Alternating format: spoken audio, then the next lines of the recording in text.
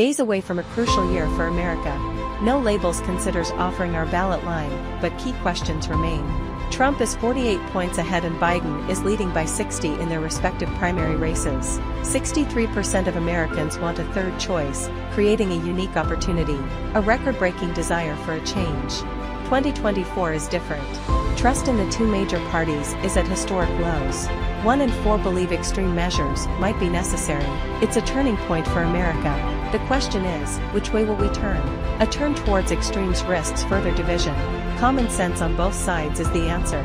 Those who say it's impossible forget America's history of achieving the unthinkable. America is a land of firsts. Better always wins, even if it takes time. Churchill once said, "America will always do the right thing." After exhausting all the alternatives, we've exhausted both alternatives, the far right and the far left. It has been exhausting indeed.